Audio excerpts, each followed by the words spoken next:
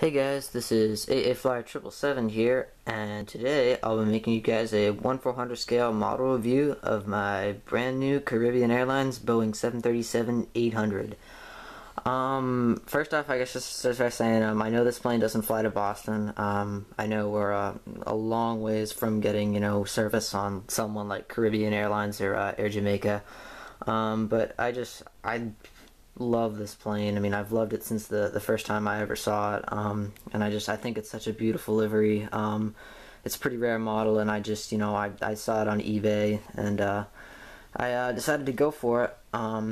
This plane actually got here really quick. I just won this plane last Wednesday, or this past Wednesday, and it's already here, so that's pretty cool.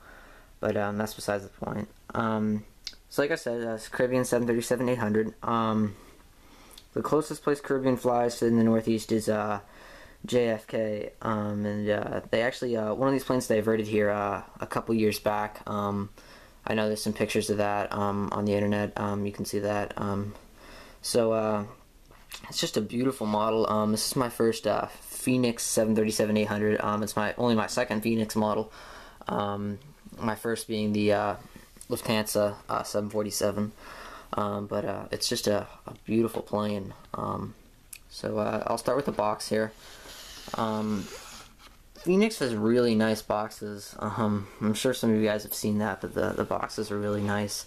It's the same size as a standard Gemini A320 737 box. It's like the exact dimensions.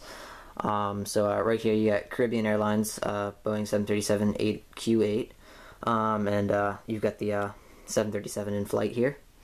Right here it's a 1/400 scale Platinum Series, registration NYTAB. Let's see, on the side here you get Caribbean Airlines and the registration again. There's a barcode there.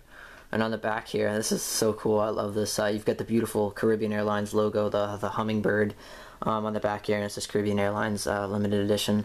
And right here you've got the Phoenix logo and information right there. Contains small parts and stuff. Not really pretty basic. They are pretty much the same thing as the other side. On the top here, you've got the model right there and the Phoenix logo, and the other side is the same thing. So that's pretty much it for the box. This review is also the first review I've ever shot with this camera, so we're gonna have to see how well this works. Anyways, here it is, Caribbean 737-800.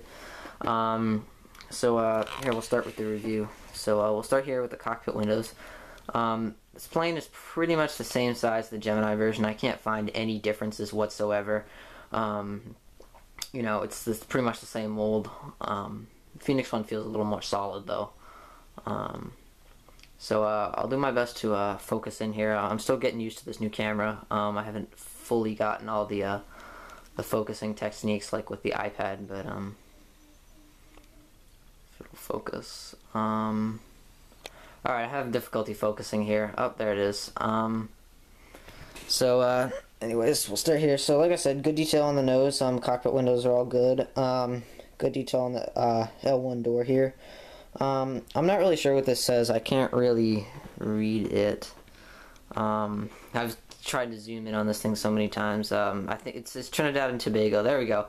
Okay, so it says Trinidad and Tobago, and I think it's just like the spirit of this life or the Caribbean or something there. Maybe someone can tell me what that says.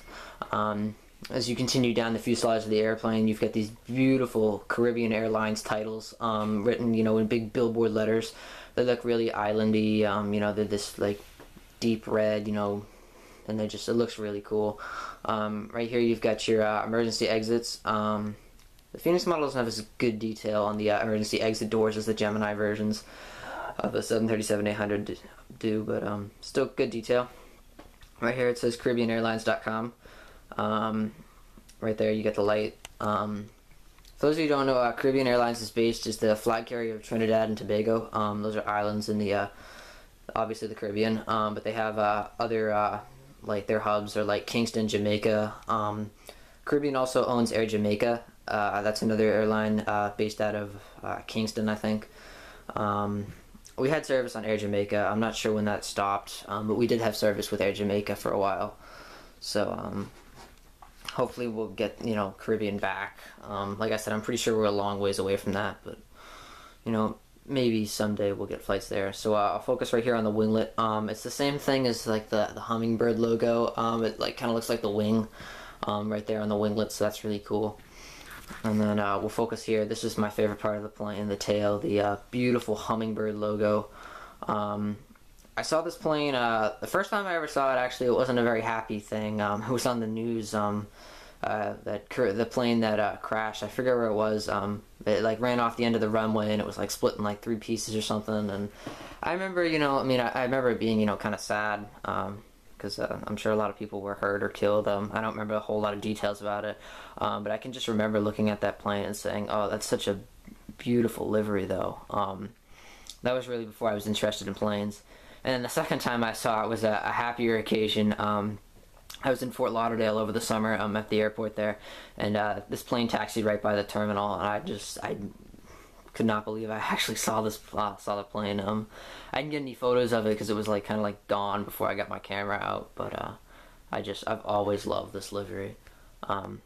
So anyways, right here, like I said before, registration is NYTAB. You've got 2 flags there. I'm pretty sure one of the flags is for the flag of Trinidad and Tobago, and I think the other one is the Jamaican flag. I don't know a whole lot about flags, I'm sorry. Seems like I get all these little details on my models and I just don't know anything about them. But I'm pretty sure if that's what those flags are. If I'm wrong, someone please tell me. And then you've got here, like I said, my favorite part, the beautiful hummingbird logo. It's a nice green and blue hummingbird, you know, really represents the Caribbean and the islands and stuff. And this is just, I mean, this is such a beautiful plane. So I'll give you a nice tail shot here.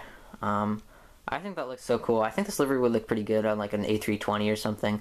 I might get the 767 just because it looks cool. Phoenix just released the Caribbean 767-300ER. With winglets. I just think it kind of looks cool. So the other side is pretty much the same thing. I'll give you guys a good look at the cargo door here. Focus right in there. So good, ample detail on the cargo door. It's not perfect, like the Gemini one. Again, on the engines it says CaribbeanAirlines.com. And then you get your rear cargo door, and it's pretty much the same thing. There's no real difference. Caribbean's not part of any alliance, so there's no alliance logos or anything, you know, Star Alliance or One World or anything like that. And then on the front here, favorite part, you know, favorite detail, engines are colored in on this plane. That's a really big thing with me. I'm sure you guys are sick of hearing that, but I mean, that's just like the coolest thing ever to me. I know some people are, you know, big on like the satellite antenna dishes and stuff, but my big thing is the colored in engines, because I hate planes that don't. I mean, you know, like the WestJet one doesn't have any colored in engines, but that's besides the point. So overall, I mean, this is, I'm not gonna say it's a rare model, more of a hard to find one. I didn't pay too much for this plane. I paid $30, and that included shipping and everything for the model. And this wasn't a buy it now, you know, I was bidding for it. And you know, it didn't cost me a whole lot. So if you manage to find, you know, one of these, it took me a while to track one down. I know there's one available in like Hong Kong or something, but I don't like paying overseas shipping. And I have a serious fear of it getting lost in the mail. But if you can find one, I mean, it's a beautiful model. This is probably one of the coolest liveries ever. It looks really good. It works really well. So anyways, upcoming videos, let's see, I have 4 U.S. Airways planes on order. I have 2 A330s, 300s in the new livery on order, as well as 2 A321s in the new livery. Those are all on order. Not really sure when they're going to be here. I would imagine sometime next week. So look forward to those. Let's see, at that point I might do an airport update, like kind of like a diversion day. We get quite a few of these things. We call them diversion days. That's where a lot of bad weather in, like, you know, New York or something, and we just get a lot of diverted planes. It's really cool. Unfortunately, I don't like to, you know, be in the airport like when there's bad weather or anything, but that's a really good time to go see a lot of unusual planes in Boston.